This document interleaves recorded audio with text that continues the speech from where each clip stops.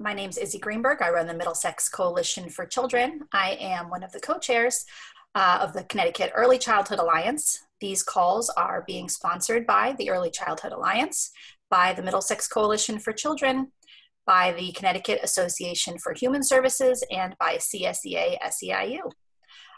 We do have interpretation available this morning. I'll go through those instructions first.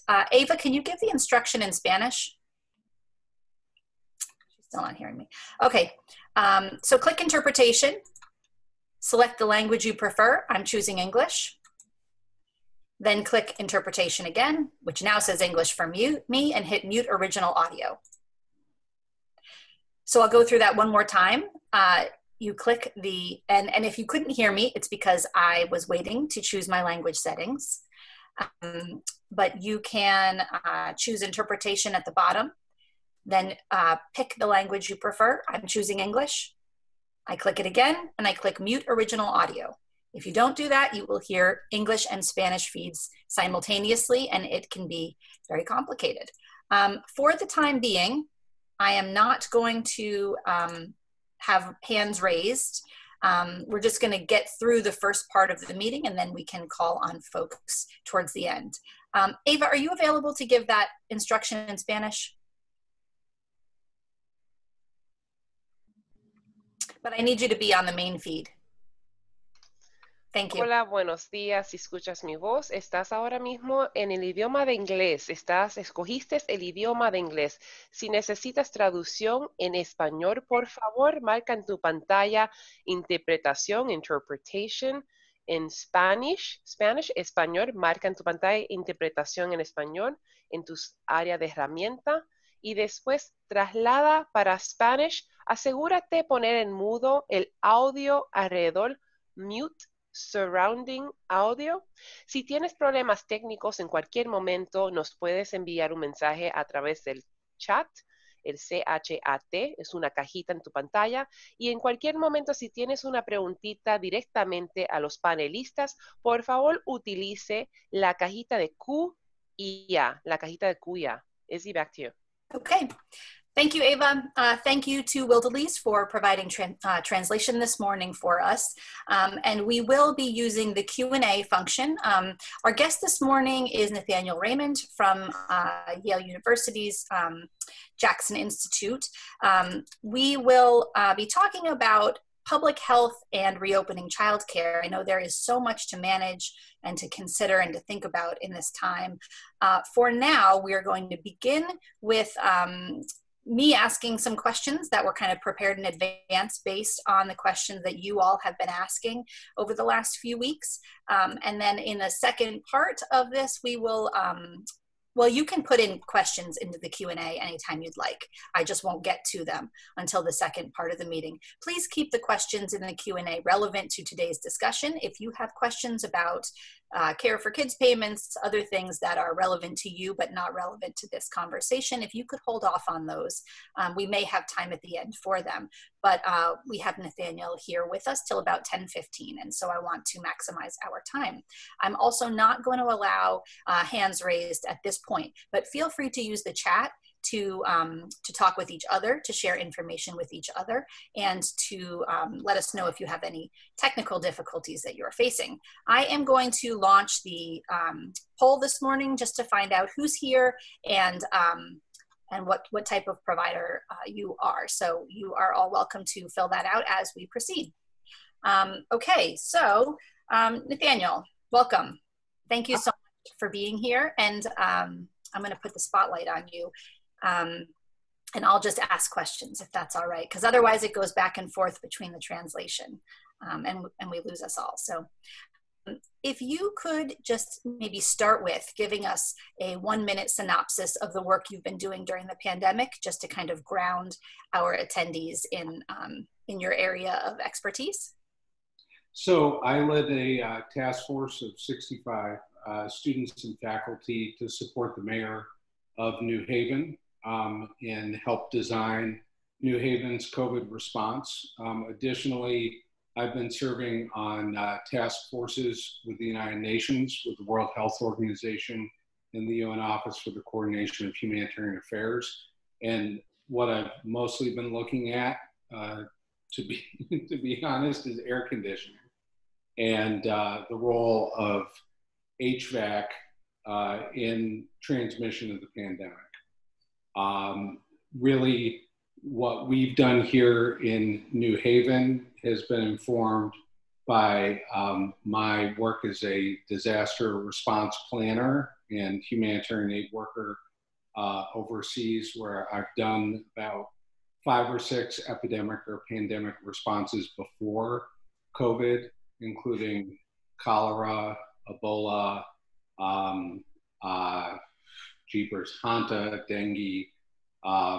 So mostly waterborne and mucosal, but this is my second respiratory pandemic. Okay, thank you. I'm going to end the poll because we've got about 75% here and share the results with you all. We have primarily licensed providers here, some nonprofit staff. Let's see. And then about 40% center directors, 10% center staff, and 35% family child care owners. So if that just helps you to have some grounding in who is on the call with us today, we've got about 200 people here right now. That number usually fluctuates as we move through the meeting. So I'm going to close that for now and keep going. So thanks, Nathaniel, for that. And I guess the first thing that I would love for you to go through is if our providers and our community are trying to think about crafting policy to keep everyone safe, about doing the right things within our institutions and centers and homes, what would you say are the kind of guiding principles that people should use in their decision making? So when there isn't, let's say, clear guidance on a particular cleaning supply or whatever, how do we go back to, you know what, follow these guiding principles and you're going to make better decisions? What would you say those guiding principles would be? So before I answer your question, I'm going to say I'm going to answer your question twice. Okay. And we're going to divide this question in half. The first part is what actually works to prevent transmission and things that you can use as guiding principles about people not getting sick. Great. The second part is going to be what I call optics. That this is a very difficult pandemic in the sense that what people see as having effect and what actually has effect in terms of transmission are very different. So I'm going to talk to you about what your guiding principles are on preventing infection. Great. The second part is guiding principles on showing others what they are looking for in terms of preventing infection. Does that make sense? The two are not the same. So we're going to divide them in half. Great. The first part is so focused on just from a public health and virology perspective on what you can do and what you should have as your guiding principle so people don't get sick. The number one thing to bear in mind here is that you need to treat this as an airborne pathogen. It's the air. It's not surfaces. So there's been a lot of focus on hand washing in the early phase and a lot of focus on disinfecting. I get that. It really doesn't relate to how people get sick from COVID because that's, I'm going to use a fancy term here. We initially thought this was a fomite vector, meaning it was transmitted by surfaces. We now know through unfortunate, tragic experience in the evidence that it is primarily transmitted through small particles that if you looked at them under a microscope, they would look like a torpedo when they come out of your nostril. And that these particles can gather together in indoor spaces and basically aggregate, gather into a large number and hang in the air on humidity, moisture, on smoke, on pollution, and hang in the air for minutes after they have come out of the nose or the mouth. And so the number one way to prevent transmission when you can't be outdoors is to open a window. Positive airflow in your indoor environments is your #1 weapon against this disease. Related to that, masking, we have extremely good scientific data that simple cloth masks prevent transmission. They also prevent someone from taking it out of their body. It also prevents someone from bringing it into their body. Now, this is the most important point on masks.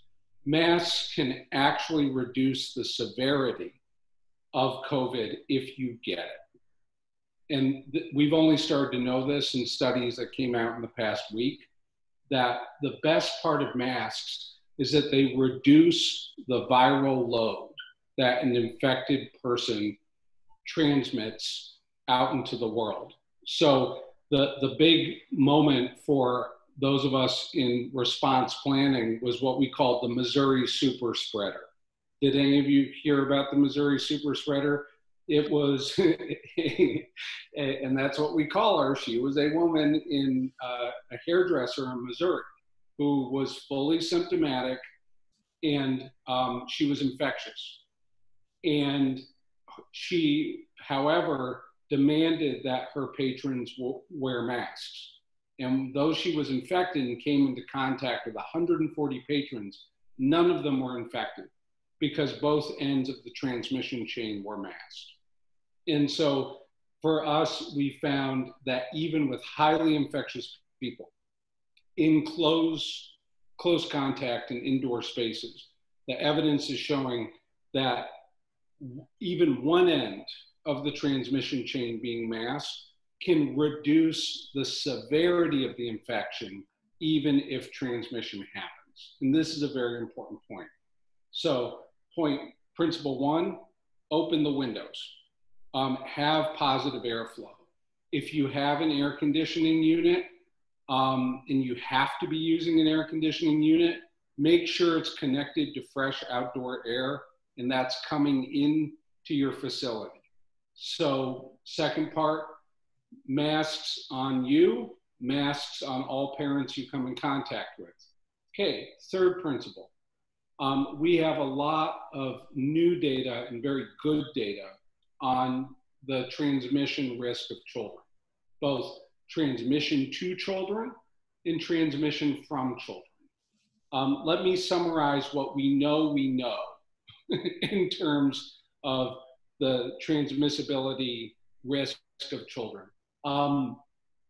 We are now seeing around 9 to 10-year-olds, definitely 13-year-olds, but 9 to 10-year-olds start to transmit like adults. And the evidence is showing that. In the United States, and listen to that very specifically, the data on children is different in different countries. Okay, so in the United States, what we're seeing is that children under 9 transmit about 50% less than adults do. Now, we don't know why. We don't know if that number will change, but right now we're seeing a transmission rate in American children that's reduced to about 50%. What is interesting about that is in Scandinavia, my colleagues in Iceland, Norway, and Sweden, and Denmark, we are seeing almost 0% transmission rates in Scandinavian children. We don't know why. In American children, that is not the same. What we're really concerned about here is that there seems to be a genetic relationship between susceptibility to the disease and susceptibility to be a transmitter that also applies to children, and it applies to gender. And so here's one thing we do know, is we do know that males, whether they're children or adults, are more likely to become infected. And we do know that Latinx, and African American populations are more likely to become infected and are more likely to die. There are a lot of reasons for that. We think that some of those reasons are genetic. It is not settled science, but we are seeing some very clear indicators that the risk of transmission, the risk of fatality, and also the way in which the pathogen acts in the body has a genetic and demographic link.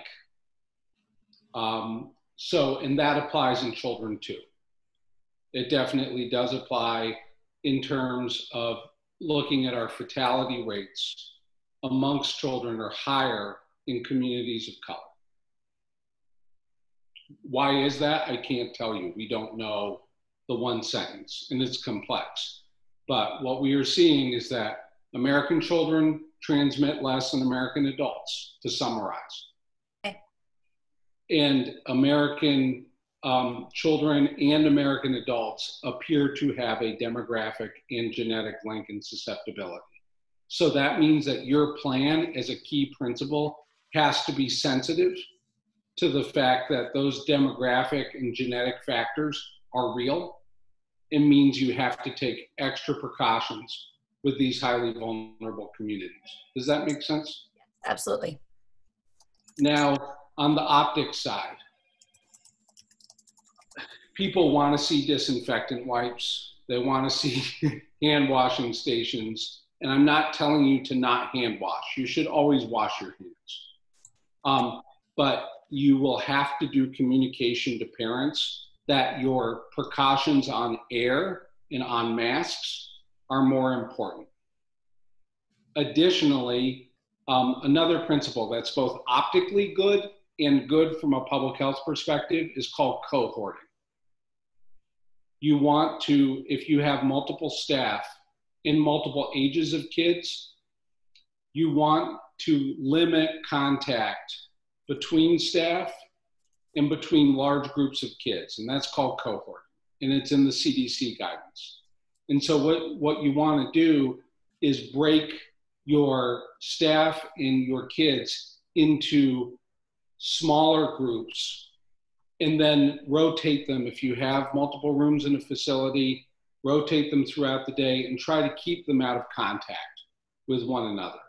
There's 3 reasons for that. 1, it will reduce transmission between kids, between staff.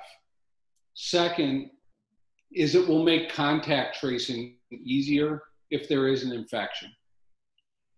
3rd, it allows you to do what we call a staggering protocol, to be able to stagger small groups through bigger spaces so you have time to clean and to make sure there's positive air exchange as they move through.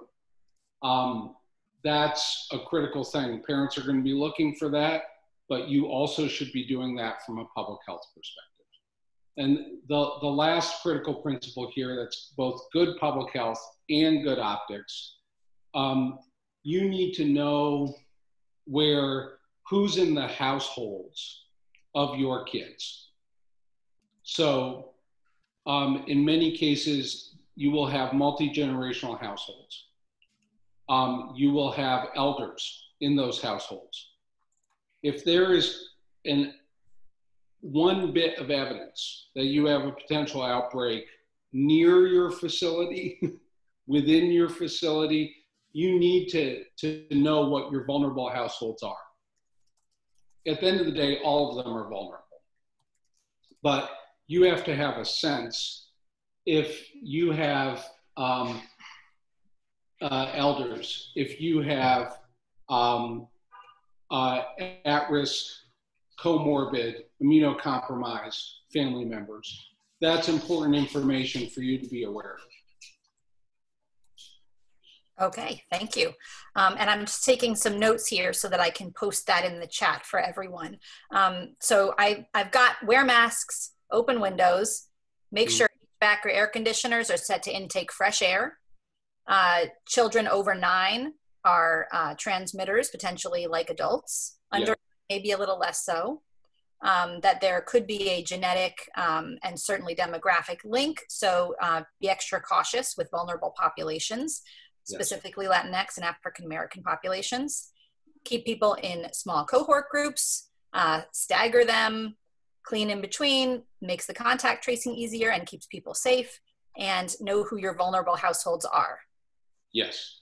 Got it all. Okay, I'm going to post that into the chat for everyone so that you all can have access to that. Can you also just a little bit more information on children under 9 is primarily what we're talking about, though not totally with this population, with a group here today. We're now up to about 250 people here. Welcome everyone. Can those children receive the disease from the adults in the spaces? So if children over 9 spread like adults, do they also contract like adults? Do younger children have less likelihood of contracting it or having it in their body as carriers? We don't know the full scientific answer to that question. We do know that children can appear to have contracted it from adults. And we have seen evidence of what we call unique symptomology in children that I'm sure some of you are familiar with, which is Kawasaki syndrome. Have you talked about this? A little bit, yeah. But you could go through it. I don't know that everyone's familiar. So in a population in, I believe it was Queens, during the New York part of the outbreak, we saw a presentation of what's known as chilblains in a colloquial term, but the medical term is Kawasaki's. And it's basically skin lesions that are seen on the toes and the extremities. We believe this is COVID related, and this is a unique symptomology in children. Now, I'm not going to speculate about why this is happening, but simply to say that what we're trying to figure out right now is really focused on genetic risk and unique genetic risks for the immunological development and immunohealth of children that may be causing this. What really matters for you is 3 things. Children can die from this. Anyone who is saying that children somehow are not fatality susceptible, in other words, that they will not die from this, that is not true. They can die from this. We have a cluster right now in Texas of about 10 to 12 infants. One has definitely succumbed. I think it may be up to 2 fatalities within a neonatal care unit at a hospital. So infants can get this, toddlers can get this, and they can get it from adults, and it can look like what happens to adults. Second part, it can do unique things to children that it is not doing to adults. Third part is that you should not take lightly that even if a kid has it and it is mild, we are now learning it can cause long-term effects to the child in terms of pulmonary, cardiac, and neurological health over months. So lung health, heart health, brain health can be affected even if they don't have it severely. Okay, great. And what about siblings? So if we're thinking about cohort groups, how do you think about siblings? Should they be in the same cohort, even if that's not sort of age appropriate, or do you keep them age appropriate? I mean, I don't know. How do you think about that? That's a really good question. I'm just thinking about this for my first time now. What I can tell you as a rule of thumb is that you always want to be, here's our catchphrase, building the bubble, right?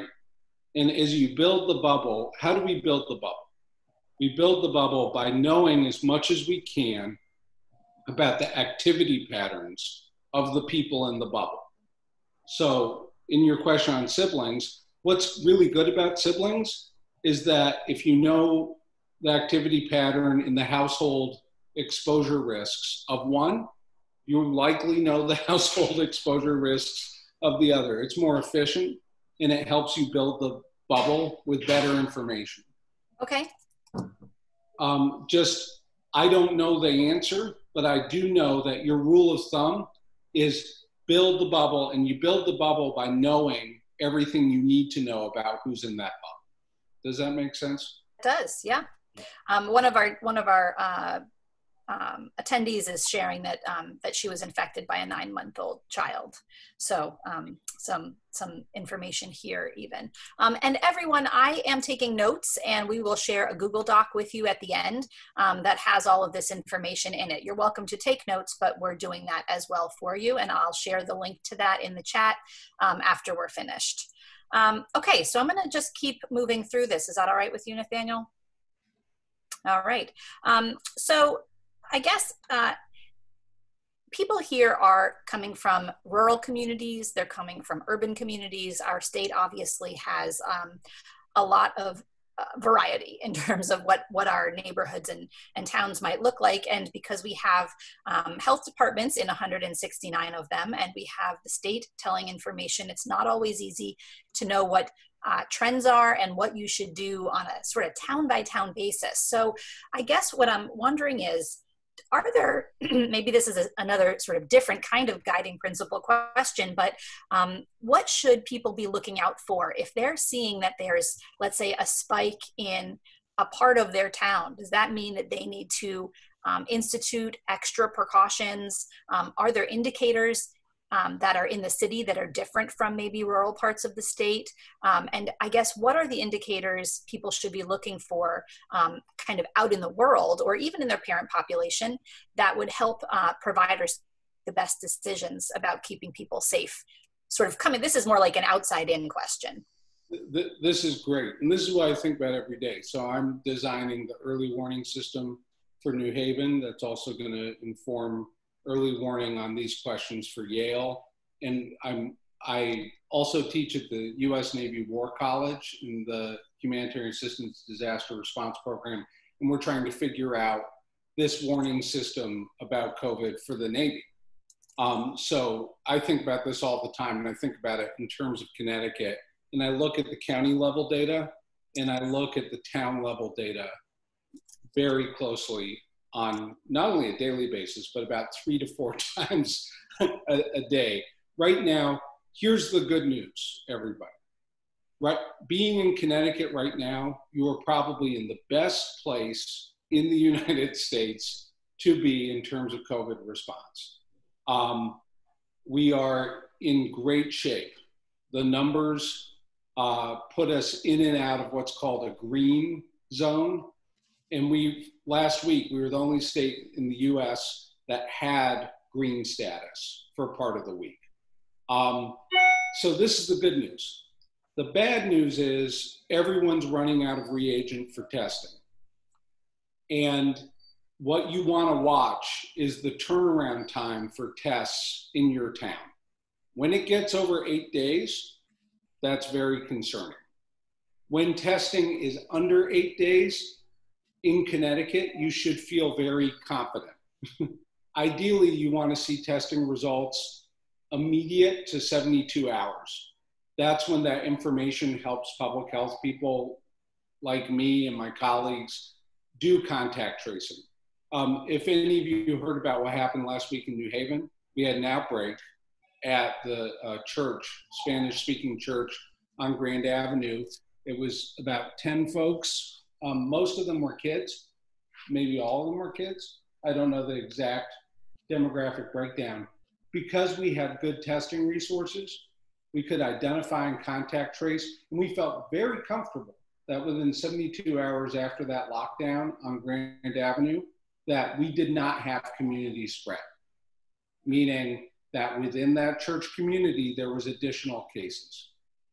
So what I'm saying is, in your communities, if you see that, principle 1, if testing is taking a long time and cases are going up, that means we're in a bad place. Because if the positivity rate of those tests coming back are high and we are getting slower and less tests, then we're in trouble. We're blind. Second thing to watch is where the outbreaks are occurring, particularly as it relates to work environments. For example, there was a spike at the Greenwich Whole Foods amongst cashiers. That is something to watch. When you hear about people in your community who work at one facility and that facility has become infected, meat packing plant, dairy, logistics facility, it's not so much the number of cases, it's where they are occurring with density of people in an indoor setting at transmission that concerns public health people. Having a lot of little cases in a household setting, that's worrying. What's super worrying is the IKEA, the Amazon fulfillment center has become infected. That means that it's significantly bigger and it will move into community transmission very quickly. So one, we're watching for testing turnaround. Two, we're watching for what we call superclusters, right, in specific environments. Three, we're watching for specific communities having certain types of outbreaks. So colleges, as they go back to school, that's concerning. So if you see young people have an outbreak, that's a warning sign. You see senior care facilities have an outbreak, actually less of a warning sign, because we can contain that and we do that well. But when you see demographic, ethnic communities, African American community, Latinx community, when we see that demographic spread, that for us is the most worrying factor. Okay. And so how do folks learn where the outbreaks are happening in their community? How do they learn that it's the Whole Foods or the meatpacking plant? A lot of that information is not available. And frankly, it should be. Okay. So in the case of New Haven, when we have those outbreaks, such as the Grand Avenue church outbreak, the mayor comes and addresses that directly. But that's not the same for every community. But here in New Haven, we're very focused on making sure that the public knows where there has been an outbreak within New Haven. In many cases, Connecticut will make some of this data available as it relates to, say, senior care facilities, but does not have to make it available as it relates to specific employers. So the law is different. The best place to look for information should be the CDC. It isn't.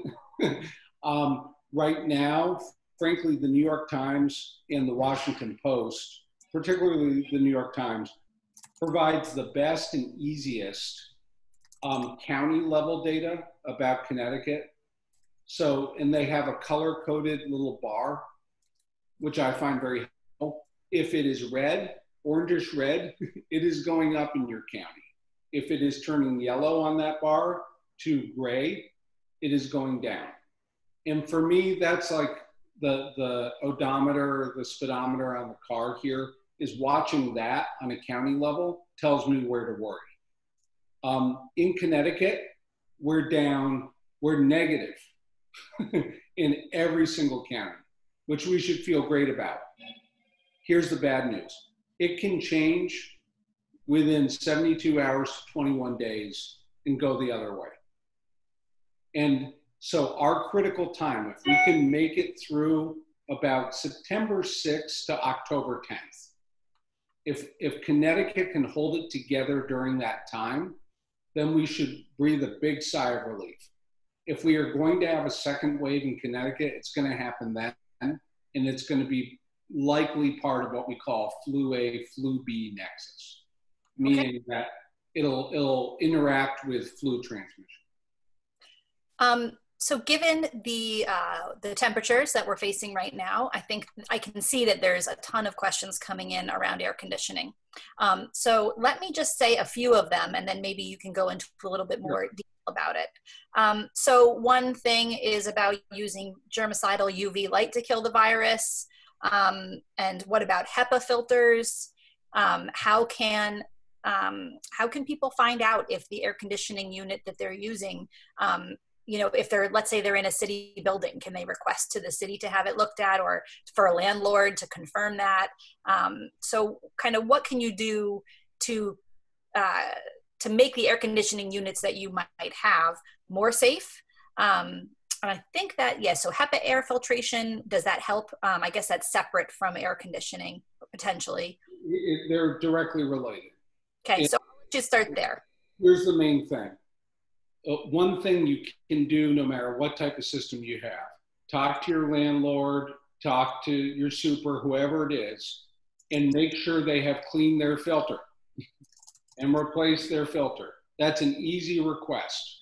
And you'll be able to tell the parents, hey, we have a working filter, we have a fresh filter, we have a replaced filter, here's how often it gets changed.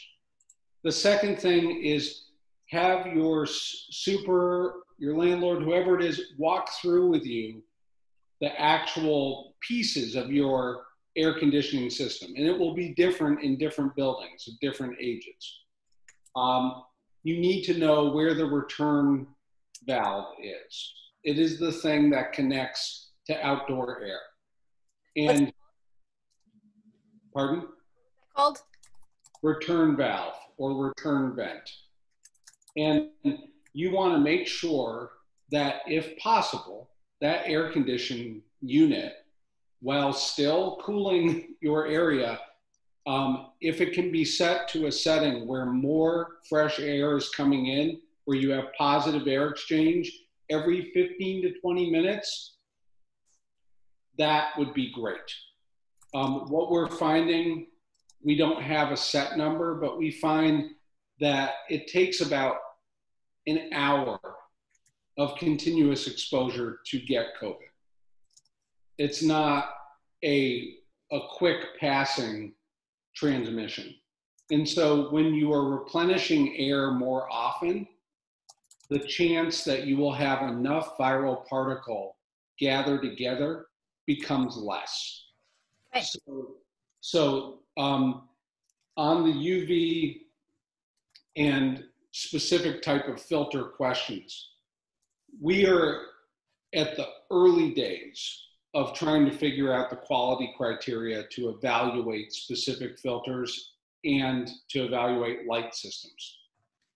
I do not have a responsible answer for you on whether one filter or one light system is better than another, or whether the UV lights actually effectively kill it. One thing about so this is a SARS virus. It's a severe respiratory virus.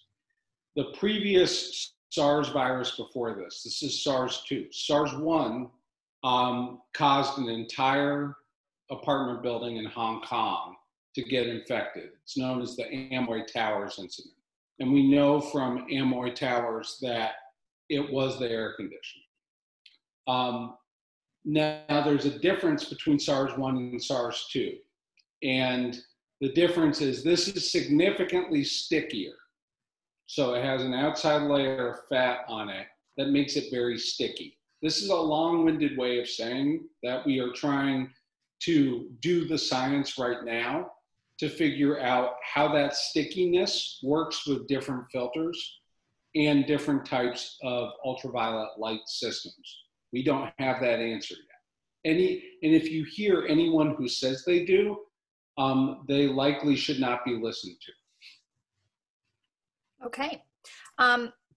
So basically no answer on UV or HEPA, but and for small window units, is it just clean your filters? Clean your filters and when it's cool, open the window.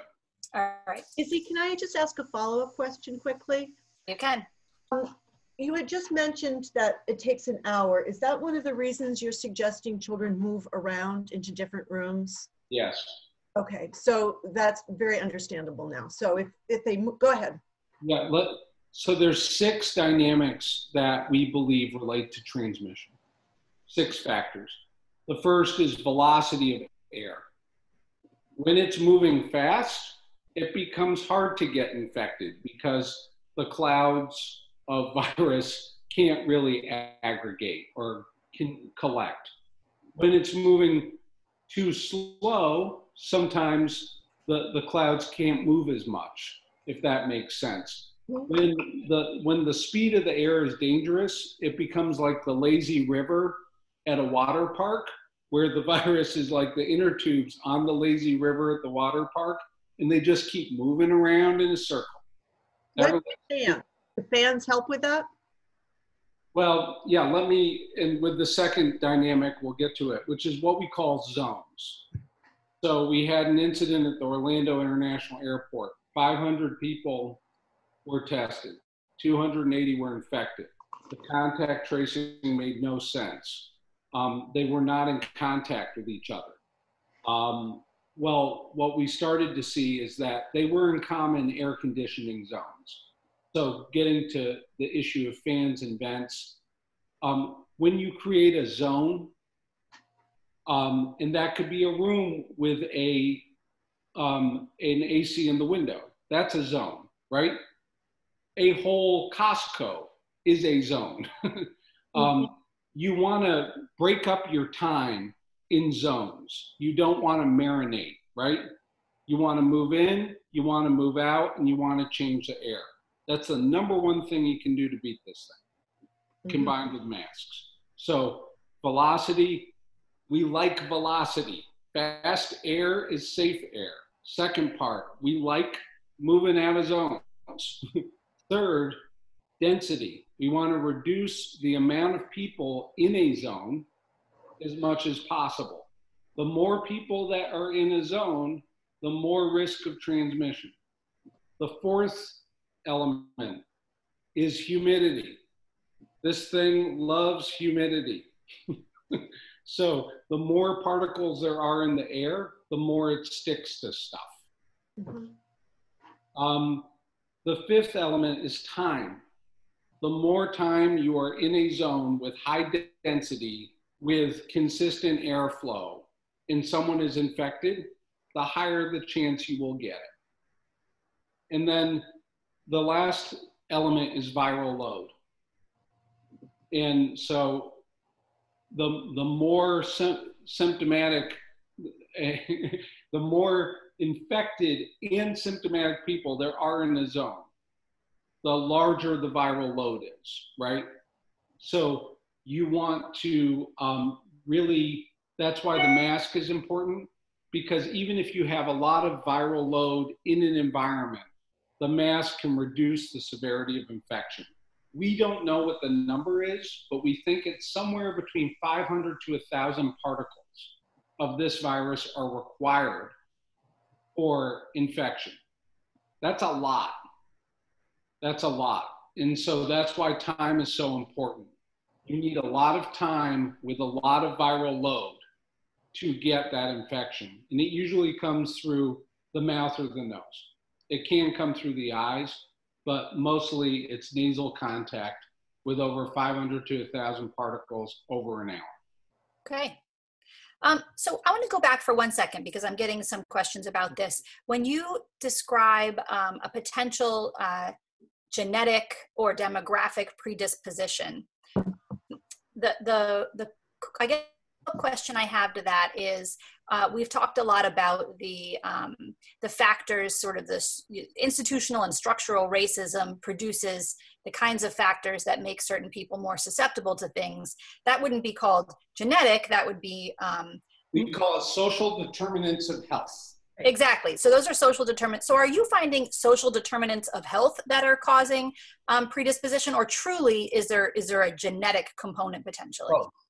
So we looked at autopsies. There was a Lancet study on autopsies in New Orleans, of African American males who had passed away from COVID. And it was the viscera, so I'm going to use some technical terms here. The viscera was unlike anything we had seen in Caucasian patients. Their lungs were liquefied.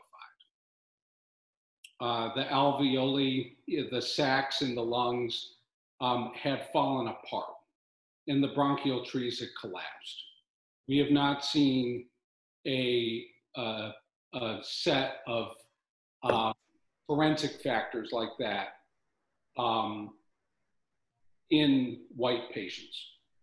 And what that makes us, what we are exploring now is that the red blood cell element here goes hemorrhagic in African American and potentially Latinx cohorts in a way it does not in Caucasians. What that means in English is that the blood cells break apart, and they may be attacked by the immune system directly, or they may rupture related to a genetic marker that the virus is latching onto. That is more common in African American and Latinx populations. Do we have an answer on the science? We do not. Do we have enough initial data here to see that we're seeing a potential genetic factor? Yes, and we have 3 pieces of evidence. One is this thing tends to attack X chromosomes. And that means that women seem to be less susceptible to it. Why? They have 2 X chromosomes. So if there's a defect in one chromosome, the other chromosome seems to provide some protection against the genetic marker. This is the initial science, and this is only 72 hours old, why we begin to think that men are more susceptible. And we think it's an X chromosome defect. That's one part. Second part, we are seeing type A, some evidence, some studies are showing type A blood type is more susceptible. And there are certain demographic populations that have more type A blood types. Okay. And those correlate to communities of color. What does that mean? We don't know yet. Third part is we are seeing different types of actual causes of death in African American and Latinx populations, and that's what causes us to be very concerned beyond social determinants of health, racial disparities in healthcare access, and social economic factors that predispose. We're also seeing stuff happening in the body we don't understand. And important is because it helps us to protect those populations more. Is that the idea? To be more protective? Is that, I think that's what you had said earlier? Yes, is that the way I put it here in New Haven to the mayor is we need to engage in positive discrimination and positive bias. In the early days, we said we need to move our resources to New Hallville, Dixwell, Whaley, to our highly vulnerable communities, and we need to put them first because we know they are more likely to contract. We know they're more likely to die. And we know that they are more likely to experience long-term effects. We knew that early on. And so we saw that here in New Haven as a duty of care to prioritize those communities. And right now, you need in your practices on a local level to prioritize those communities as well, because even if the kids are not infected, they are in households that are at high chance of having the worst consequences if an adult is affected beyond the social economic, but related to the social economic. Okay, thank you. So social determinants of health, yes, potentially some genetic link because of red blood cells and type of blood and chromosomes, obviously with gender. So understanding that there could be some things that are happening in specific bodies and some things that are happening in social determinants in community, that combination says, let's absolutely make sure that we are protecting certain populations. Yes, and we know enough to know both are happening. They activate together. nitro meets glycerin, and it's a time bomb. Okay. All right. What do you think about face shields? I'm not a fan of face shields, and I'll tell you why. One is that they only really work if you're dealing with droplets at close range. If someone spits in your face, now you are dealing with creatures that do spit in your face, which would be infants. In the case of on a changing table, there it may make sense. But where it really matters is if you expect liquid to go flying at your face at close range. If you are worried about the air specifically, it's a cloth mask. Only use an N95 or a replaceable mask if you can replace it regularly. If you do not have that type of PPE, use a cloth mask and wash it routinely. Face shields only use if you expect to get stuff flying at your face, and in most cases, glasses will protect you. Okay, thank you. So people are wondering, since you've been through other pandemics before, in terms of just your kind of opinion on how this thing is happening and moving, do you have any sense of like, how long are we going to be doing this? Like, is this, are the vaccines that are coming out now looking positive enough that we can see some light at the end of the tunnel? Or are we just kind of like in the trenches and we're going to stay here for a while? If we had a functioning federal response from day one, we would be in what I would call an Italian posture right now.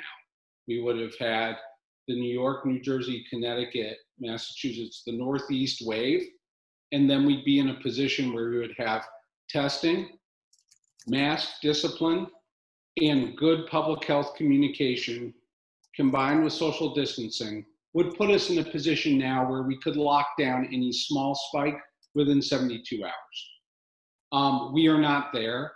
And we are not there because of a failure of federal leadership. If we have effective federal leadership come January, by about March, April, we will be where we should have been in April, May of this year, which is in what I call the Italian or the European paradigm. We would be like Germany is now. If a vaccine made it through the final trials today, it would take us about, if we were moving at miracle speed, 6 to 8 months at least. And here's the three things you got to think about in terms of vaccines. We need to know, not only does it not kill people, we need to know if it's generalizable. And what that means, that word is very specific. For some diseases, we have to use multiple vaccines. We have to use 4 to 5. This looks like it's going to require multiple vaccines to be generalized across a diverse population, especially since we're seeing this potential genetic aspect. What a vaccine that may work for me may not work for Izzy, may not work for Ava. And so we need to figure out that generalizability. We haven't yet. And until we do, we don't have a vaccine solution.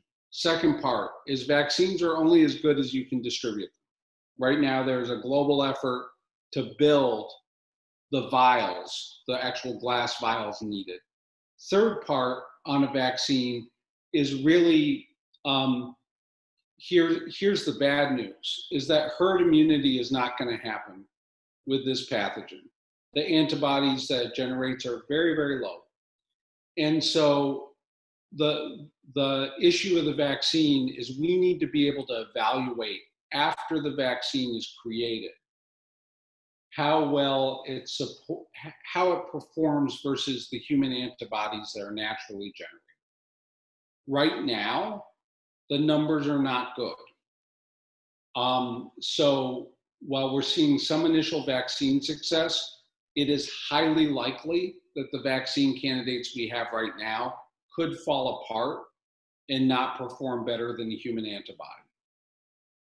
So conservatively, we're 18 months away. Okay. So we have a lot of vulnerable populations on this call. And so I'm seeing a lot of concern around this sort of genetic thing that you suggested. Does that mean, so the Caribbean seems to be doing pretty well right now with a low death rate, but does that make, the Caribbean or the African continent, even South America, more vulnerable to the virus? Or is this kind of like like the way that it's working in America is different? That is a very good question. So I know on the genetic issue, it is very scary, and I've said very scary things. The thing I want you to bear in mind is that right now, if you use masking and social distancing, regardless of what population you are in, you will counteract, you will limit, mitigate the degree to which those genetic factors matter. We know that these social distancing and masking works across populations and contexts. I'm doing research now in refugee camps where we are finding in some of the most difficult conditions on the planet that masking and 6 feet have the same protective effect. Okay, the most deadly thing with this virus has been social determinants of health. It is people, and we know this from 200 superclusters, regardless of what population you're from or where you are on the planet, if you are indoors in close proximity for a long period of time, that is the number one factor for transmission. And so right now, we need more science on the genetics. In the meantime, it is about getting out of density, being in a tight group, and protecting indoor environments through fresh air. Okay. All right. I'm just going to remind we're wrapping up now. I'm reminding everyone that all of the notes and the recording of this will be posted on my website, which I'm going to share with you in the chat in 1 minute. And the recording takes a little while to upload, so it will probably not be available until later tonight or tomorrow. But we will also share it on the ECE listserv once it's available. I think we've got a million more questions we won't get to, but I think the kind of one that seems like people are really interested in is how do you feel about reopening public schools?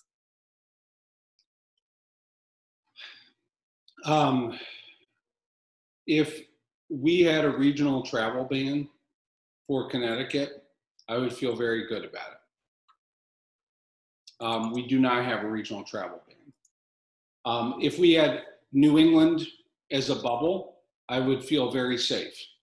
And if we had a guaranteed amount of testing supplies and a pipeline of testing supplies for New England, I'd feel very good about it. If we were just looking at Connecticut or just looking at New Haven right now, I'd feel great about it. But we're looking at the United States of America.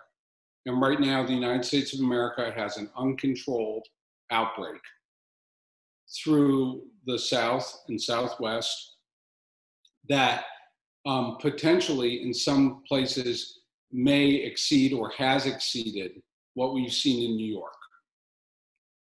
The numbers out of Florida right now, in Texas, and Arizona are what I watch to understand what's going to happen in Connecticut. So I look at numbers elsewhere to try to figure out what that's going to do to supply shortages on testing, supply shortages on PPE, and supply shortages on our doctors and frontline responders, because they are on planes going south now to support Laredo and Houston and Tallahassee.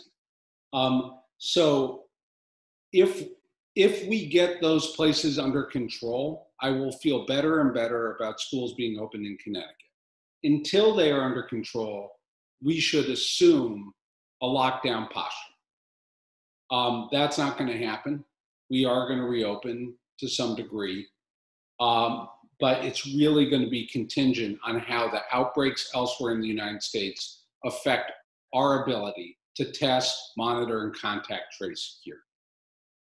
Okay. I promised I would let you go by, well, 10:30. I'm 2 minutes late. I'm so sorry. But we are so, so grateful for your time today. I think this has been both terrifying and enlightening, and much more information than we've been able to get otherwise. So we are so, so grateful for you to be here today. Say one thing to your members. Absolutely, please. You guys are on the front line. You are having to make impossibly hard decisions, and you are having to evaluate risk, which it is not your job and expertise to do. I have immense empathy for that, and I'm sorry that you're in this position.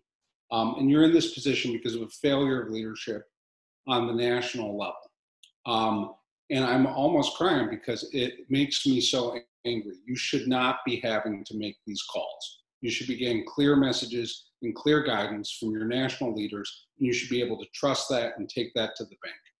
And so I'm here to support you and support your colleagues, Izzy and others. It is essential that you have the support you need, because you have the most precious commodity in your care. And we should all be treating you like the heroes you are. Thank you. Thank you again for being with us. And I'm going to let you move on to your next thing. We are extremely grateful. There's a lot of comments coming through in the chat, comments of gratitude coming through for you. So we will be sharing the recording, and about 260 people were here today, but this will be shared much more widely in our community. So we're very, very grateful for the help today. All right. Vaya con Dios. Bye. Thank you. Okay. All right. So I guess we have a lot of questions, unfortunately, that went unanswered. I think, though, we did get a lot of information that will be very helpful to us. I will share if you look on the website down under, I think it's past events. If you look there, past meetings and webinars, I will post both the recording and the notes that I've taken today, which outline all of those kind of essential things that he said. If we can, through the next half hour, answer any questions in the Q&A, we will. I'm sorry we weren't able to get to everyone's questions. There's still 24 open questions, but I'm glad that we were able to have that exposure today. So, okay. We are going to move on now. Meryl, we've got maybe some federal advocacy stuff. If there's anything that you or that you want to update people on, do you want to jump in? Sure. We expect that Mitch McConnell will come out with a Republican Senate COVID response plan today. Of course, we expected it last Thursday, and he couldn't manage to get his caucus in line. So, the $600 a week pandemic unemployment insurance has just run out. So, as has the federal eviction protection. So, things are starting to get real, and we will now see how much pressure that puts on Congress to act. There are some speculating that it will probably take the stock market taking a nosedive before there's real progress here. But the Republicans are talking about a $1 trillion package. The Democrats passed a bill through the House 2.5 months ago called the HEROES Act, which is a $3 trillion proposal. So there's a long ways between them. We have heard rumors that there will be something in the Republican proposal for childcare. It's not as much as we want. So it is very important that if you have not called your members of Congress and both your representative in Congress and your 2 senators, that when we get off the call today, you should do that. Make it very clear that the childcare industry is in trouble, and we need $50 billion put into this COVID relief package.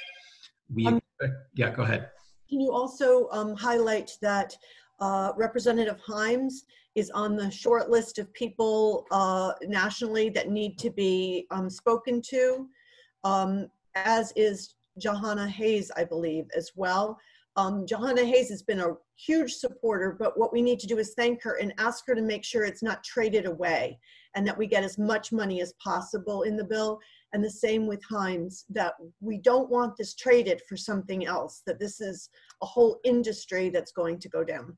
So with all of them, we now have our entire delegation has co-sponsored the Child Care's Essential Act, which is the bill that Rosa DeLauro put in for an emergency appropriation of $50 billion. That's the good news. The bad news is that that bill is a message bill. It's not anything that we expect the Senate to take up. The House is probably going to vote on it this week as a way to sort of reinforce that this is something that they care about. But the only way that anything is going to actually become law is if it gets put into the COVID relief package, because that's the only thing they're going to get done in the Senate, except for maybe confirming some more judges. They are only in session for this week and next week, and then they all take off to go run for re-election. So it is really critical right now that all of our members of Congress get the message that this is really important. This needs to be in the final package, and don't let it get traded away. If you have friends or relatives in other parts of the country, please reach out to them and ask them to call their members of Congress about this. We need to get some support among some of those other legislators, but outside of Connecticut. And you could do that through your Facebook pages as well, and any other social media that you use. Reach out to everyone you know in other states, because it's really, really critical. Okay, thank you. Sorry, I was muted, so you all couldn't hear me typing in the chat and everywhere else. All right, so let's see. I just want to see if there's anything else. We wanted to do one more poll also. Ava, can you introduce that? Yep, we actually just got in the chat someone who asked about DCF. So very quickly, the anonymous question was, did we hear from DCF? What happened to DCF? I will invite Georgia if you're on. Let me see if she is. Sorry that we always put you on the spot here. But Georgia, you are allowed to talk if you want to unmute yourself and just stop me at any point. So during our last call, when DCF was not on and basically canceled on us, we went ahead and contacted legislators on the spot. Liz Frazier had a wonderful idea to go directly to the chair of appropriations for the House of Representatives here in the state of Connecticut, Tony Walker, and I must confess that she responded immediately within 20 minutes, but because I was translating and caught up on this call, I was not able to patch her in. She sends her her greetings. She is more than happy to come on live to any of our calls, and she is going to make this a priority for her. On that moment, like in that moment when she was trying to get on the call, she also called Commissioner Durantes, the DCF commissioner, and had a conversation with her of like, what's going on? Why aren't providers getting paid? The commissioner and other representatives of DCF said there was a miscommunication. This is where I asked Meryl, Liz, and Georgia to chime in about that follow-up response that DCF had.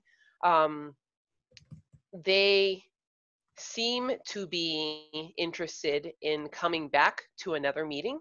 While we wait for those days and while we figure out what's going to happen with their response, what I do want to have right now is a poll, because we are not going to sit here for another month to 6 months and try to figure out when they're going to respond to us. No, my ask to all of you as advocacy chair is we get moving. We make a stronger demand than we ever have in the last year. I know it's been a year plus struggle of trying to make sure that they listen to us. And we have to put a plan in place of what those demands look like. We have to make sure that we get the Tony Walkers of the world involved, because we just don't have time to waste. With COVID happening, we do not have the luxury, providers who accept DCF children, the luxury to wait 7 months or 9 months to get paid.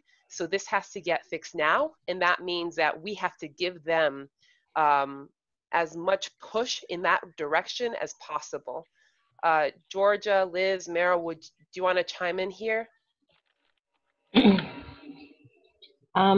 you hear me? Yeah. Okay. So as Ava shared, we Circle on our end, along with this group here, will be working to push through the governor's office to have a conversation with DCF and just again communicate the urgency of the need for them to really think about their system and to think about how they are going to integrate their system into either the Office of Early Child Education Connecticut CARES program. And I know that there's some issues with that program for folks, but just speaking from a technology perspective, the fact that the OEC was able to build this system within 2 to 3 months, it's an extraordinary feat. And so to the extent that we see this as a quick fix in the interim to get payment out in a more efficient way to providers as possible, we see that as an interim step, if this is where they're looking to go. Additionally, ultimately, what we want is for the DCF payment to be tied into the Care for Kids system. The Care for Kids system is it's pretty easy to use. It is accessible to every single provider. It's accessible to folks on our phone.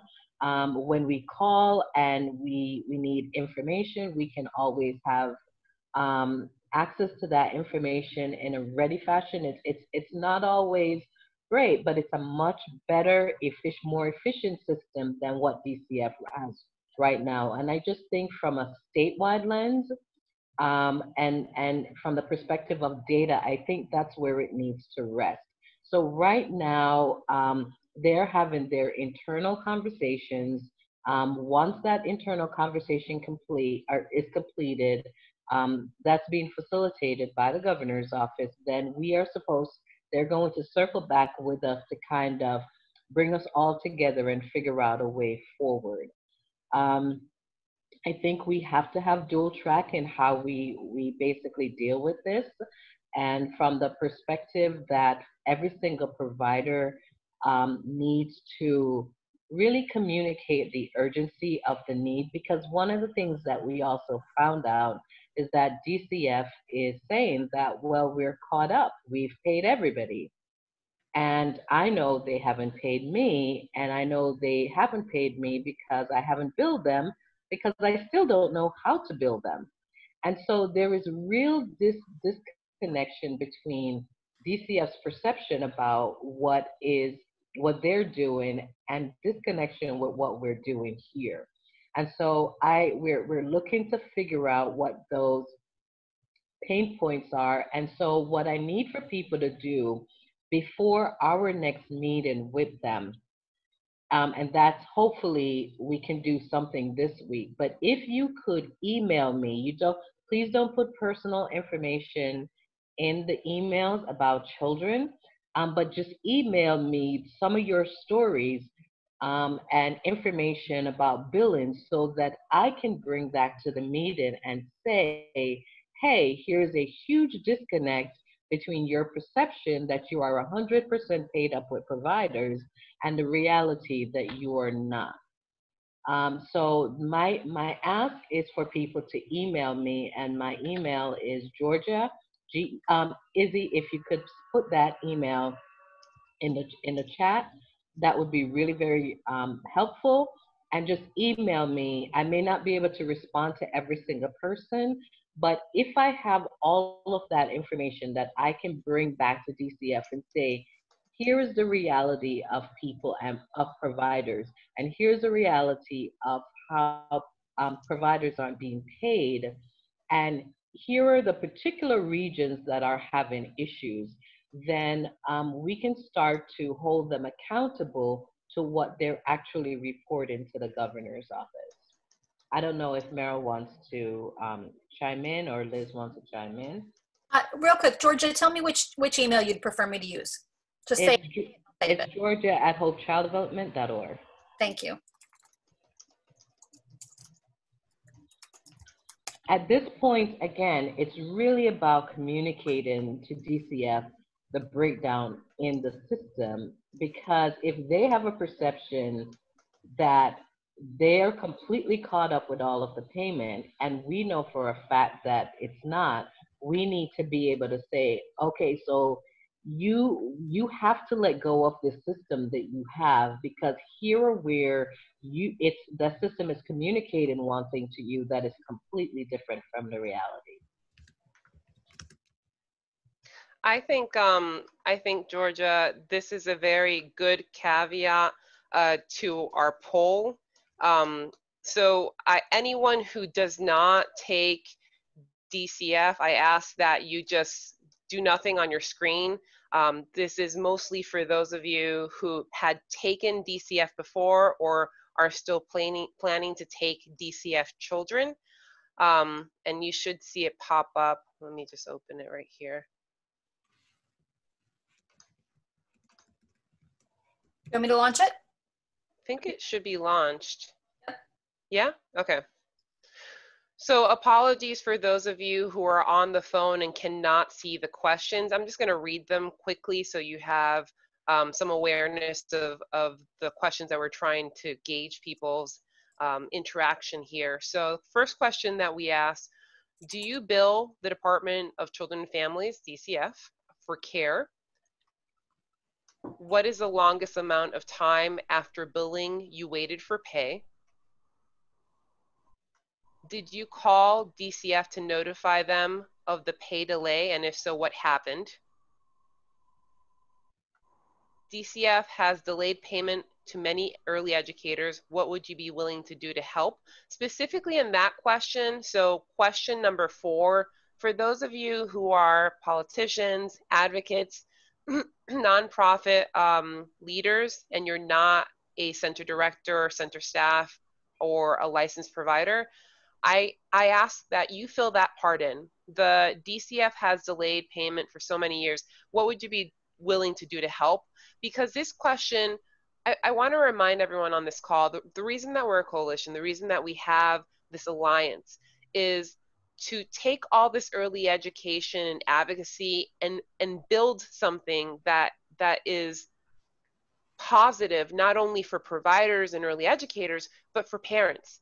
And that means that when we're advocating for legislation, when we're trying to change how the government reacts, basically, we need parents' involvement. We need these nonprofit organizations. We need the help of providers, because when we come together, that's how we actually get positive change. And when we're having delays this extreme, and you have a foster parent, you know, for example, who's a DCF foster parent, and they're the ones suffering when you say, I can no longer take your child because DCF delays too long, then we should get them involved. And if you have a parent that's not a foster parent but understands, maybe they used to do it, or maybe they have a neighbor or a cousin, then they should get involved. Because the more people who understand that this is a problem and speak up, the better chance we have to actually fix it. And Eva, I just want to add to that. Again, I'm finding out more and more about where the pain points are. So I know from a provider where my issues are with DCF. But when I talk to family childcare providers, the idea of DCF requiring you to forego income by putting children in paid slots without paying them, that was something I was not aware of. So we really need to know, if we're going to really fix the system, we really need to know all of those stories. And I also have to acknowledge that up until last year, I didn't also know that I was billing DCF incorrectly. And when I've seen a couple of invoices, providers are billing DCF incorrectly. And so DCF can say, oh, the issue is because you are billing us incorrectly. And they would not be wrong. The problem is DCF also did not educate us on how to properly build them. And I think that they do it in a very scattershot way. If one provider calls up and they go through that process with that one provider, and I know that they have another group that they do that communication with, that training with, that follow-up with, but we are not a part of that group. And so from DCF perspective, they feel that they have done what they need to do to communicate to their vendors how they should bill. And this is also one of the things that I'm pointing out in their system, that childcare providers are not a part of that credential provider group that they're doing all of these communications through. So this really has to be a place, this organization, this group has to be a place that DCF comes to really have that communication. And we really need every single person here to communicate that in whatever their capacity is, to bring them to this forum and to this table to have those conversations, because the other forum is just really not appropriate for us.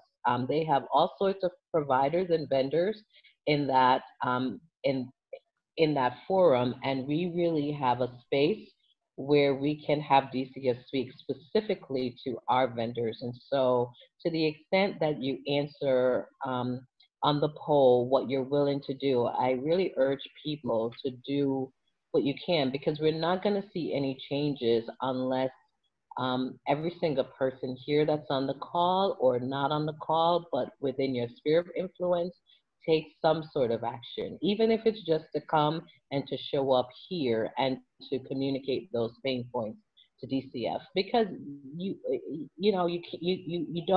can't fix what you don't know. Thank you, Georgia. Thank you for those strong words. And I know that we all feel very strongly as the Alliance that we have to get this done. So we're going to take these questions. By the way, these questions were anonymous. So at no point are we going to say, you know, Jane Doe feels X, Y, and Z. If there's any, at any moment, if you feel strongly and you want to put your name on your comments, then that's what advocacy is for. And we're here to guide you on how to write a letter, how to make that phone call, even talk to news outlets.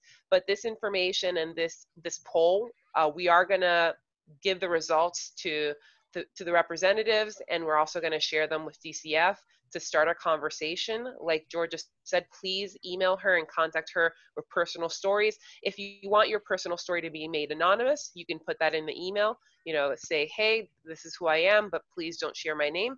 If you feel comfortable sharing your name, that's good as well. And what we're going to do with that information and those stories, it'll just give us a little bit more context to hand over to the representatives who are trying to help us, and let them know how, including this poll, how extreme and severe the delay is and the hardship that you're going through. Ava, what is your email? I'll type it in. You want to do mine? Because I know Georgia was collecting the stories. She is collecting, and also Representative Comey is asking for your email. So actually, maybe. Oh, yeah. With her? So I have no problem sharing my email. I'll add it in the chat here for those of you who are on the phone. It's my first initial, my last name, E Bermudez, E, and then BERMUDEZ at CSEA760.com. And just in case, whenever you register for any of our Zoom meetings, the email that's attached to those meetings is mine. So whenever you're responding to a meeting invite or have a question, it automatically goes to me. So that's another way that you can have access to me. All right, great, thank you. All right, so anything others want to say before we sign off for today? Yes, I just have one last thing. One of the real cruel ironies of this pandemic is that while we find ourselves facing a health crisis, lots and lots of people get their health insurance through their employer. And so the health crisis is creating economic troubles, which is resulting in layoffs. which is resulting in people losing their health insurance during a health crisis. Right.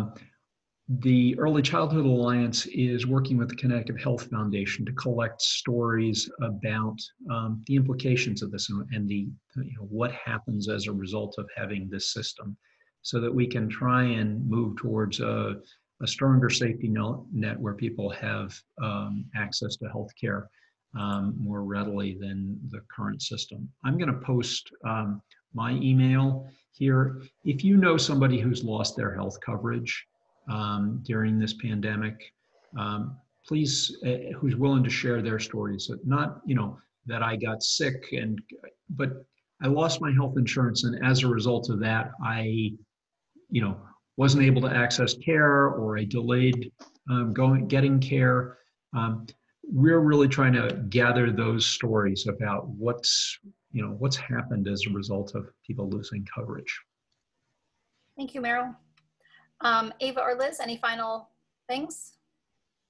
I guess I think that we all just have to also remember that many of us are starting to worry about not being able to stay in business. There's still a lot of effort going on nationally. It's really, really easy to get tired of the whole process, especially when it goes on this long, but we really have to stay focused on what we need to do. So we'll try to send some information out about how to help with this effort to get early childhood funding across the country, and certainly in Connecticut. Thanks. Thank you. Yes, important to remember. We have to keep in it, even though it's horrible. And even though most of the information that we got today doesn't make us feel like we're going to get out of this anytime soon, I feel like we did get some concrete steps, hopefully, that you all can take to keep yourself as safe as possible, to keep your families as safe as possible. I've already posted the notes on my website. And so those are available. As soon as the recording is available, we will post that as well.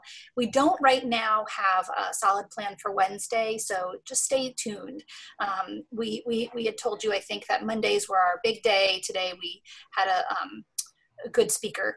And then Wednesday is kind of the optional advocacy conversation day, depending on what's happening. So a little bit of it is in flux depending on what's happening in terms of the advocacy world. So I guess stay tuned, keep Wednesday bookmarked, save the date, but we will let you know as soon as we can via the ECE listserv what the actual topic will be. Just a reminder. Yep. This is Georgia. A quick second. You can. Okay, so we received from the City of New Haven a request for a proposal for the Community Development Block Grant. Those grants are available throughout certain cities. I would strongly encourage people to please connect with a family child care network or a network, and please find out about the opportunities to apply for assistance through those community development block grants. We did see as a part of the grant proposal that you can apply for support for businesses. So I would just definitely reach out to your city and to find out about those grants available in your city through the community development block grant. I think we have to think a little bit broader than just the OEC about where to find funding.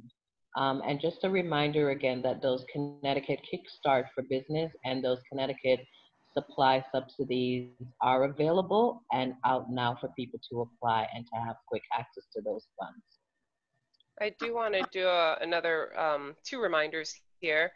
Last week we had a conversation about how to apply for the PPP loan / grant. So grant that turns into a loan if you don't have the proper information filed. But those due dates are coming up, so please make sure that if you need to be if you need advice or if you need a walkthrough of how to do it, Izzy, if you can put your Middlesex link on there, so that way anyone online could anyone that's seeing the chat could click on the link. You'll be able to see the video. They did a wonderful job walking through how to do the application, additional comments and questions now that the PPP program has been running for about 2 months, I believe, some time now. So they got a lot of the kinks out of the way.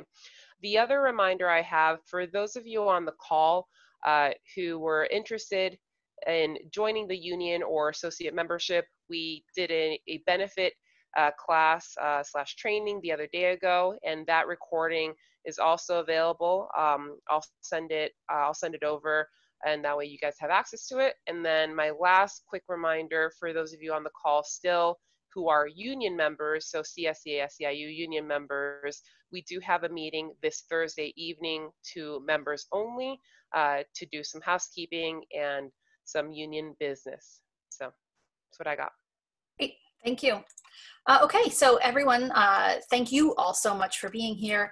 We will stay tuned for Wednesday, and hope you have a nice afternoon. Thank you.